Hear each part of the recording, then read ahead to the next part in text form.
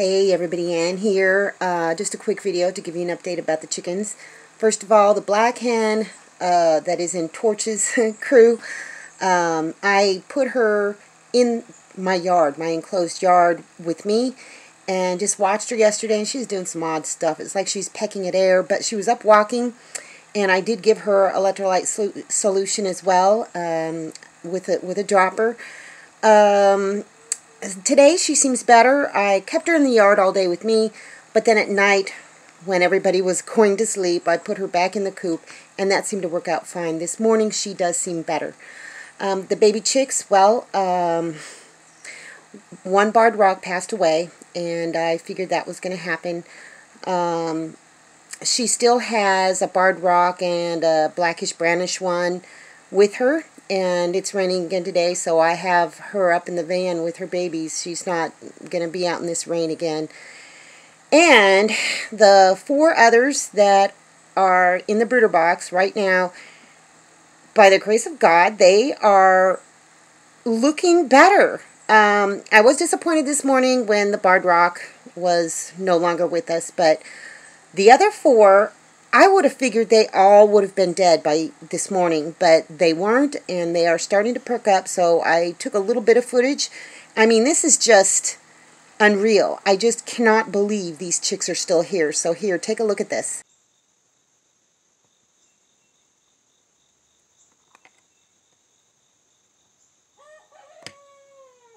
That was one of the new roosters. I don't know which. I don't know if it was Torch or the big black one. I may just have one rooster, so who knows.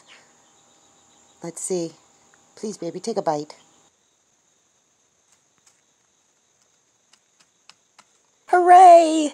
It's eating! It's eating!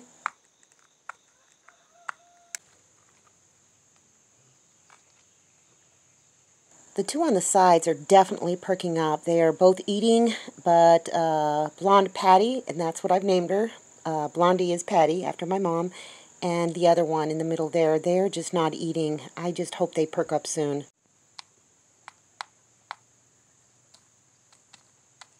So cute. You should go back and watch that part again. The first one goes peck, peck, peck, peck. Then the second one does it exactly the same. Peck, peck, peck, peck. Oh, that made me so happy.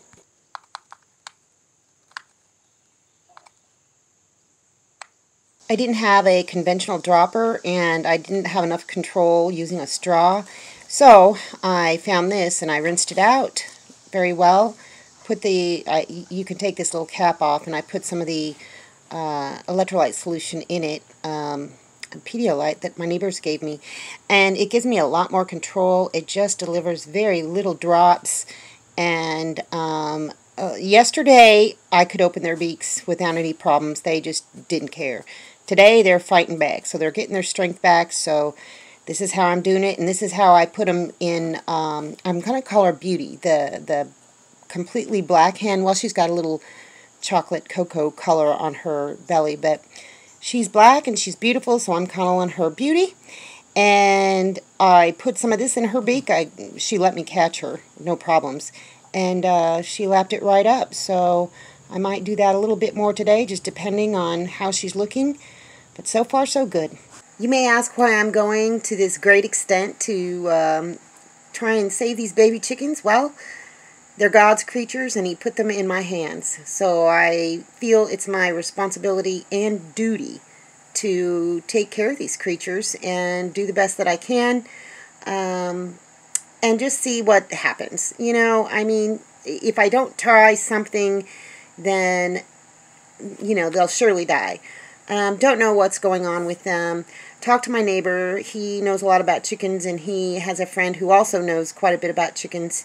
And they talked amongst themselves, and they think that, well, they think they got cold, and then I let them out of the van to free range, and they just got colder. I mean, they didn't start out. There was only one that was really bad, and that was the barred rock. And he or she was just kind of sprawled out in the brooder area back in the back of the van. And that's when I found Beauty back there in the box that she wasn't supposed to be in.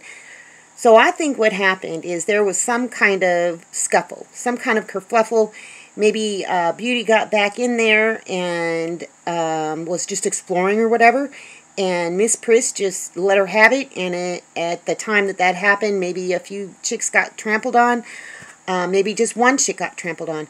But the other 6 were fine. When they came out of the van, they were moving around, they were hunting and pecking, they were doing just fine, and then it started raining.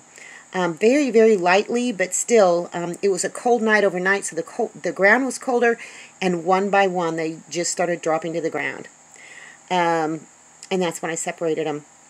So I think it's a combination of something traumatic happened, and at least one baby chick got trampled, and I think Beauty maybe was the source of the fight, and she didn't get the better end of it, and so she was stressed, traumatized, and then I let them out free ranging in the rain. So the baby chicks are just too young. They're just too young to be out like that. So I'm going to have to really think about my strategy going forward if Miss Priss goes broody again. I'm not going to let her hatch out any more eggs because it's going into a cold season and it would just be too stressful. So we're not going to do that. But you know what? I don't know. Oh, they weren't pasting up initially, but they are now. So every time I take them out and give them electrolytes, I clean their bottoms off. And otherwise, there's nothing else that seems to be going weird with them. They were great one day, and then the next day they weren't great. And people are suggesting, oh, maybe it was the new bedding. No, I've used the same bedding from the start.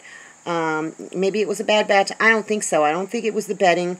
They don't have, that I can see, any ticks, parasites, mites, or anything like that. They haven't shown signs of parasite infection. No weird stool, no blood in their stool, or anything like that. So I'm thinking they just got too stressed out in that cold. I think a kerfuffle happened inside the van. A baby chick got injured. And so now we're just kind of trying to nurse them back to health. But I don't know. I still don't know what is going on with them. Somebody suggested taking them to a vet. I will not be taking my chickens to the vet. I do love each and every one of them, but that is an extraordinary measure. And unless I had show chickens or specific chickens for breeding purposes to make money off of, that's just not something that right now I'm considering doing. Somebody else suggested antibiotics. Well, there's that, but why give antibiotics to a chick who might not even need it, who isn't showing any signs of, you know, I don't know. Maybe they did have an infection. Maybe they do. I don't know. But right now I'm just doing the best I can, and far be it from the internet to tell me that, to not tell me that I'm doing it wrong, because people like to do that. But I'm going with my gut, and I'm doing a lot of praying, and so far the combination of those two things, and maybe just the prayer, has been helping things. Nevertheless, it's helped me feel better. And through this, I've realized that I need to be grateful for what I still do have, even if all of these baby chicks pass. Oh, and the 2 others that are still with Miss Priss, they're doing great. They are doing great. The barred rock stuck with her the whole time, and didn't show any signs of sickness. The little blackish brownish one that I ended up putting back out with her, she was slow moving at first, but now that baby chick is pretty much almost back to normal, following Miss Priss around, so that's good.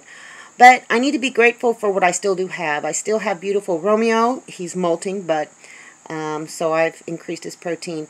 I'm just feeding the whole flock starter feed right now, and then I'm supplementing some calcium through eggshells for the laying hens.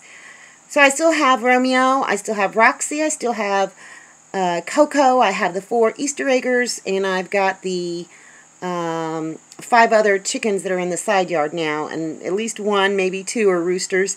I don't know, maybe Torch is a hen. So that is the update for today. I'm going to go ahead and update this on the day it's actually happening, so I better get off here and get to editing. Anyhow, thank you all for your encouragement. Thank you for your prayers and supportive comments. It means a whole lot to me. So, well, I'm just going to go take care of those baby chickens again. That's all I got for you guys today. See you in the next video.